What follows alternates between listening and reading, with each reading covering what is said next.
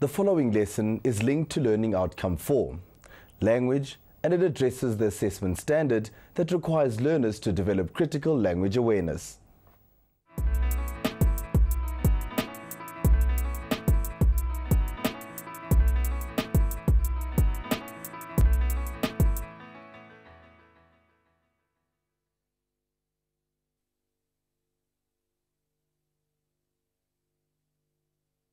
We live in a world where we are surrounded by adverts. As more ways of communicating are developed, advertisers have more opportunities to send out more messages using more mediums. Young people are often the ones who are most comfortable with using mediums such as the internet, cell phones, and other electronic communication devices. But because of this, they are being targeted by more and more adverts. Hi, I'm McFarlane Muleli. In the final lesson in our series about the world of advertising, we are going to look at new media, the people who use it, and its advantages and drawbacks. Here are the outcomes for this lesson.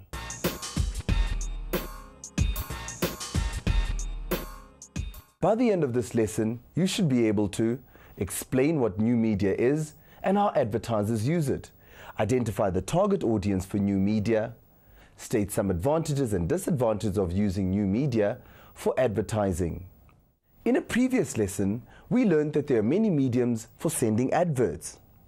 People can be exposed to adverts through television, magazines, email messages, billboards, the radio, SMS messages on their cell phones, and even posters. Some of these mediums, such as print and television, have been used by advertisers for a long time, but other ways of sending adverts, such as SMSs and emails, are fairly new. Devices that give us new ways of sending messages are known as new media. We asked Ludi Kukamur, the principal of AAA School of Advertising, what new media is and how it differs from other media. So to summarize, your above-the-line media is television, radio, print, and out-of-home. Then we have new media, electronic media.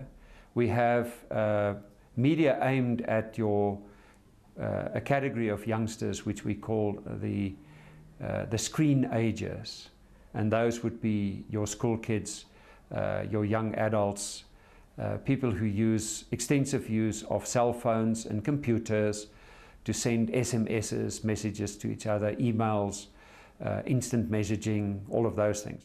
Did you notice that Ludi described a group of people as Screenagers? What do you think this term means? The word Screenager is made up of two words, screen and teenager.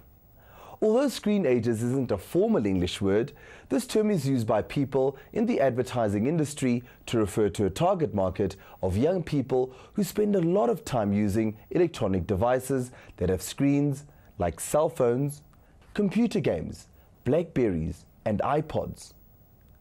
Do you think you fit into the Screenager target market, or do you know any Screenagers? Use this checklist to decide. Screenagers are young, they look at screens a lot, and use new media devices easily. Screenagers like to communicate with others using these devices, and they download music and other things with these devices. Okay. Now that we know what new media is and the target audience most likely to be sent messages using new media, here are two questions to discuss. In what ways does advertising using new media differ from advertising using other media? And what are some of the advantages and disadvantages of using new media to advertise? Let's hear how our advertising expert, Ludi Kukamur, explained the differences between advertising using new media compared to other media. So I think the new technology is enabling us in advertising now to think in terms of other types of media and other forms of messages, where the classical media, your television, your radio, is aimed at masses of people, large amounts of people. And you almost shoot like with a shotgun. So you have one message and you blast it out and you hope that people will get your message. With SMS and email, you can direct it at an individual. It is one-to-one communication. Advertising using new media, such as SMS or email, is effective because you can reach individuals with your message rather than just large groups. It is also much cheaper for companies to advertise using SMSs or emails than, say, putting an advert on TV or in a magazine. But how effective are adverts using new media? Do people like being sent these adverts? We spoke to some screenagers to find out. I cannot stand it when I get advert SMSs. I mean, I hear my phone going beep, beep, beep, and I think, wow, an SMS from a friend, only to find that it's an ad. I've stopped writing down my email address and cell phone number on entry forms because I always end up getting junk mail. I don't mind getting email ads when they're from places that I buy from. They let me know when there's a special or if a new product has arrived.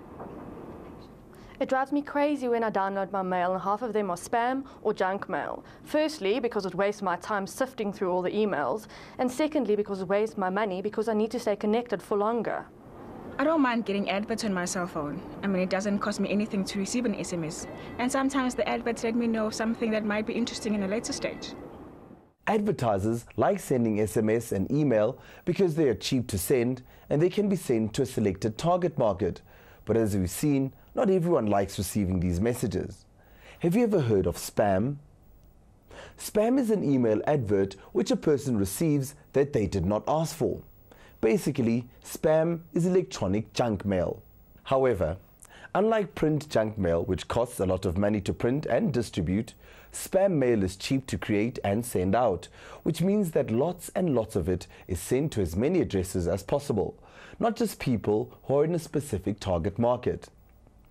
Just how much is sent? Well, to give you an idea, almost 70% of all email received on the internet is spam, and some experts say that it's increasing by 1,000% a year. Why do you think spam is a problem for internet users? Spam is a problem for individuals and businesses.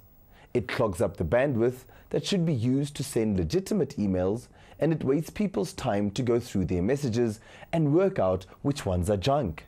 So, are all email adverts spam? No, not all email adverts are spam. Some adverts are sent electronically by responsible companies. For example, a bookshop that I visit lets me know that their sale is coming up. I'm glad to get the message. And I like finding out which products another shop has on its monthly specials. Adverts like these use new media well. These adverts are sent to people who want to receive them, and the people who receive them are likely to respond to them. These responsible advertisers are also happy to remove people's addresses from their mailing lists if people no longer wish to receive their adverts. On the other hand, adverts about stock prices, porn sites, and get-rich-quick schemes are annoying examples of spam. Spam is sent to as many people as possible because it is so cheap to send that even if only a fraction of people respond, it was worth sending. So, how can we prevent ourselves from being targeted by unwanted spam? To avoid getting sent lots of electronic junk mail, you may want to try the following tips. Don't give out your email address except to friends or family. Don't respond to spam, as this lets the spammers know your address is real and they will send you even more. Use a service provider that uses anti-spamming software. Keep your antivirus software up to date and change your email address if necessary. Of course, chances are you'll still get spam, but I guess that is part of being a screenager. We just have to hope that eventually spammers will realize that it is a waste of time sending messages to people who aren't interested in their products. We've almost reached the end of our series on the world of advertising. Let's recap what we've learned. We've learned that mediums are ways of sending messages, that the target market is the group of people that an advert is aimed at, that most adverts follow the AIDA principle of attracting attention, getting interest, creating desire, and inspiring action. We've also analyzed some examples of adverts and public service announcements to see how they use emotion, humor, and irony to spread their message. But before you go, here's a task.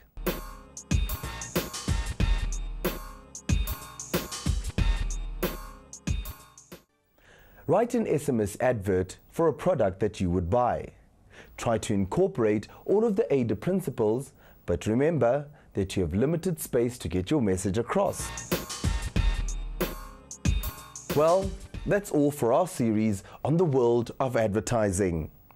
Throughout life, you're going to be exposed to adverts, but I hope that this series has got you thinking about how adverts work so that you're in a better position to decide whether to let them influence you. I'm McFarlane Muleli. See you next time.